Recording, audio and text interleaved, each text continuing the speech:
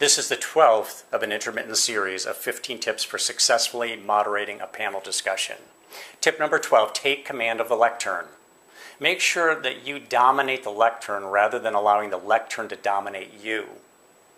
Now, it makes a lot of sense not to let the lectern come into the picture at all, to not let anything get between you and your audience.